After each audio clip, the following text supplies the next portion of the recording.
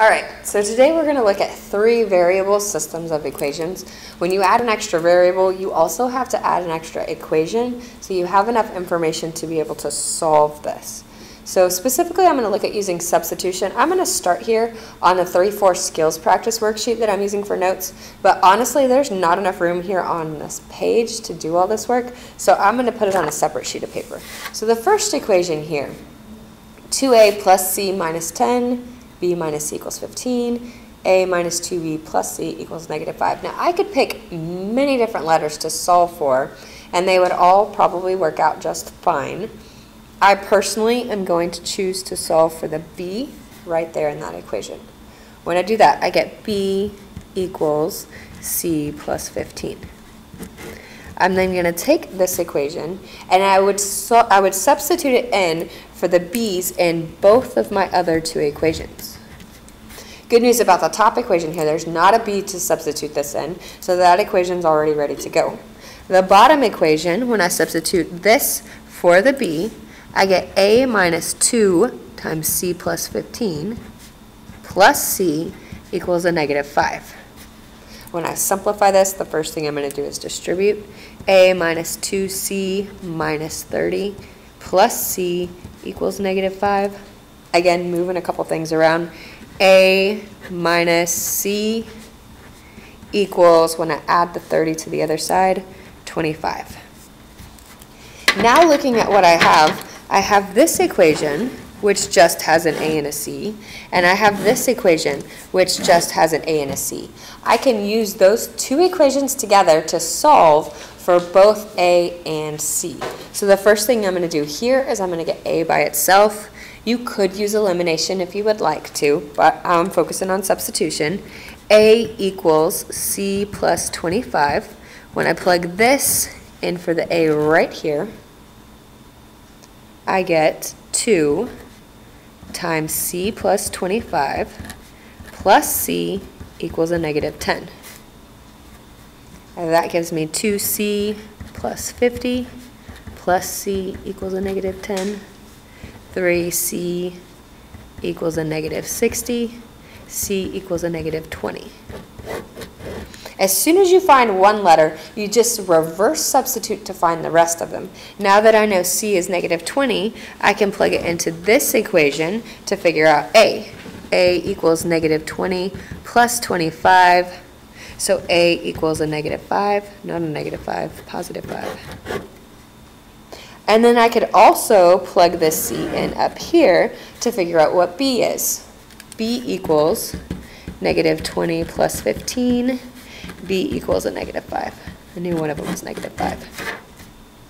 So your solution for this one you could write as an ordered triple. We would just do it a, comma, b, comma, c.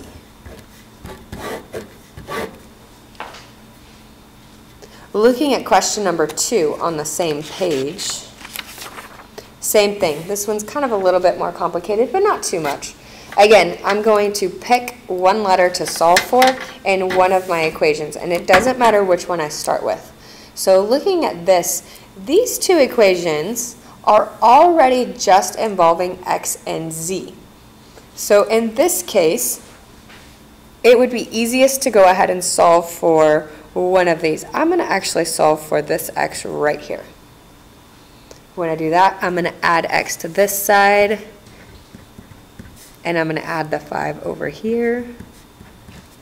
So x equals this. Again, I could substitute this into both of my equations, and normally you would, but this one's kind of a special case that only involves that third variable in one of our equations. So the easiest thing to do is to just solve it, just substitute it into this equation.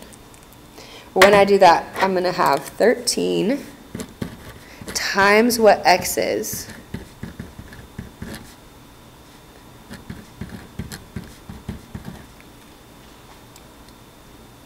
(13) times the negative 5.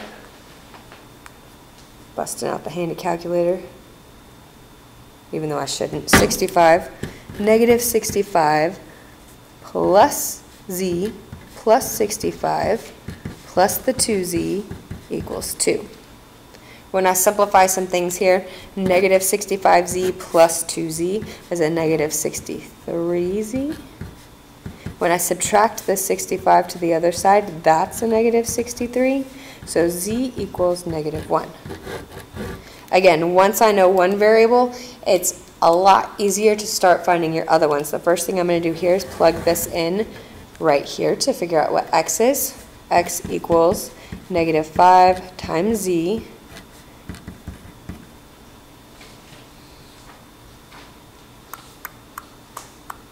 This is a positive one. Why'd you let me do that? Negative 5 times 1 is a negative 5 plus 5. X is going to equal 0.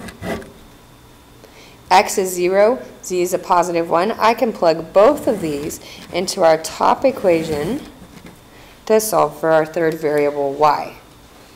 X plus y plus z equals 3. So y equals 2. Again, if I was going to write this as an ordered triple, x, y, z. I'm going to skip question 3. Question 3 already has z solved for itself. Z is equal to 1. If you just plug that 1 into your top equation, you now just have a system in 2 variables, and you can solve that to find both x and y. Skipping to question 4. Question 4 is the first time that we have all 3 equations having all 3 variables.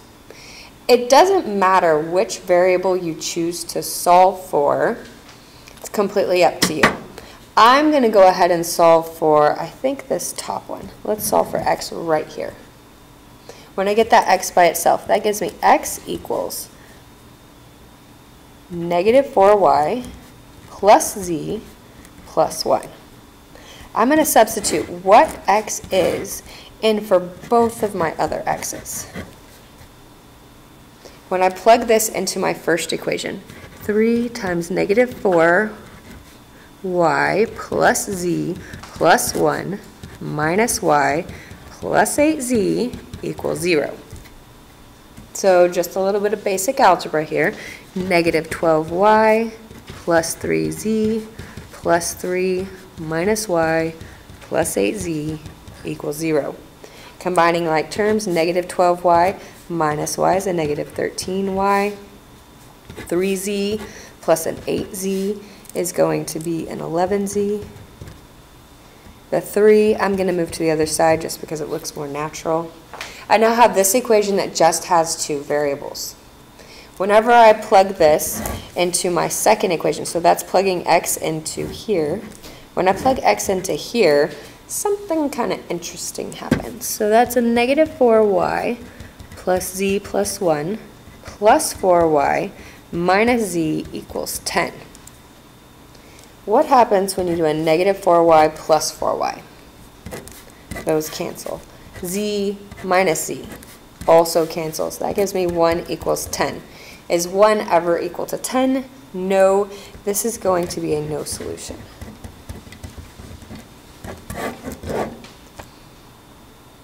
The last problem we're going to solve comes from the 3-4 study guide, question number 1. Again, 3 equations, all 3 variables. Doesn't matter which one we solve for. I would pick something kind of easy. I chose to start by solving for the z in this equation here. Part of the reason I chose that is because it would be a pretty simple move to just add the z over here. When I do that, I get z equals 2x plus 3y. Again, I'm going to take what z is, and I'm going to plug it in for both of my other z's. Starting with this first equation, x minus 2y minus 4 times 2x plus 3y equals 14. Again, when I do my algebra here, first thing I have to do is distribute that negative 4. X minus 2y minus 8x minus 12y equals 14. Combine your like terms. X minus 12y is x minus 8x is a negative 7x. Negative 12y and a negative 2y is a negative 14y equals 14. Now, a little trick that we can do here, if you notice that all of these are divisible by a number, we can reduce this equation. Kind of like whenever we had our equations in standard form, I could divide every single one of these by a -7, and that's going to clean this equation up quite a bit. That becomes x plus 2y equals -2. Looking at my second equation, when I plug this into here, 3x plus y minus 8 times 2x plus 3y equals 17. Distributing, again, the -8 first, 3x plus y minus 16x minus 24y equals 17. Combine your like terms. 3x minus 16x is a -13x. Y minus 24y is a -23y equals 17. Now, I have two equations that just have two variables. I can use both of these equations together to solve for both x and y. Again, if I'm going to keep using substitution, getting x by itself here, -2y minus 2, plugging this in for my x right here, that's a -13 times -2y minus 2 minus 23y equals 17. -13 times a -2 is a positive 26y plus 26 minus 23y equals 17. 26y minus 23y, 3y, subtracting the 26 to the other side, 17 minus 26 is a -9, y equals -3. Again, once you find one point, it's just a matter of like reverse substituting to find your others. So I can plug y back into this equation to find x. X equals -2 times -3 minus 2. 6 minus 2, x equals 4. I can take both x and y and plug it into the very original equation I had up here to figure out what z is. Z equals 2 times x is 4, y is a -3, that's 8 minus 9, z equals 1, -1. Again, if I was going to write this answer as an ordered triple, that's going to be 4, -3, -1.